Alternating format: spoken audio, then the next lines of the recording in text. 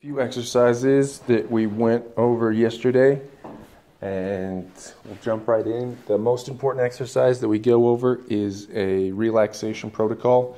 Helps your dog to calm down, not be too anxious or excited. If you take your pup out to a dog-friendly hotel, or you want to take Ruger on a plane ride, basically anytime that he gets too excited. So that's great. It's actually exactly what we're looking for. Initially, he just gets used to the mat being where the good stuff happens. And then, very good. We're looking for him to go into an SIT and then a DOWN. When we're working on this exercise, we actually never give Ruger any commands. And that's what this makes this such a impactful exercise, is the fact that he has to work through this 100% on his own.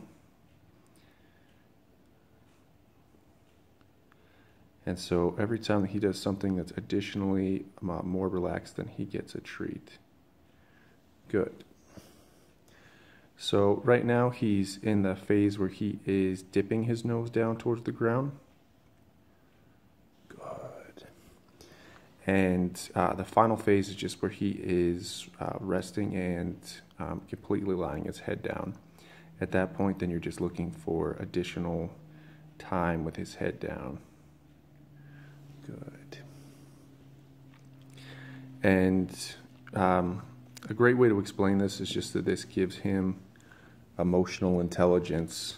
So anytime that he sees anything that gets him super excited or super stressed out, he realizes that he can calm himself down and relax himself. Basically, dogs, their consciousness works in the opposite way as humans' consciousness does. Perfect.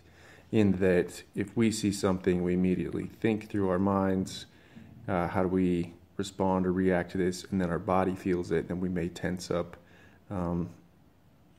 And then we go into fight or flight. But with dogs, they will immediately start to feel stress or anxiety in their body, and then it tells them to react immediately.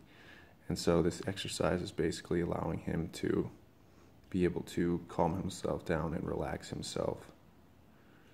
Good.